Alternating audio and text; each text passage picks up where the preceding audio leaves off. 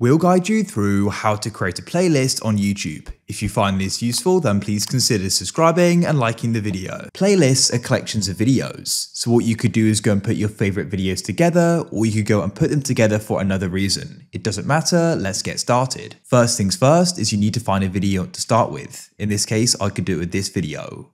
After you're on the video, you need to go and scroll down below it and go over to the right.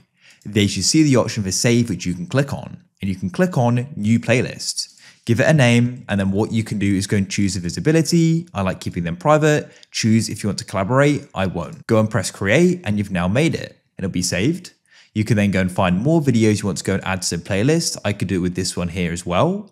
Come below the video, press save, and you can then go and select the playlist you want to go and add it to, and it's now been added. So go and view your playlists, press the expand button in the top left of YouTube, come into you and you can click playlists and you can find them here. Here it is, and I can then see it here. If you found this useful, then leave a like for more.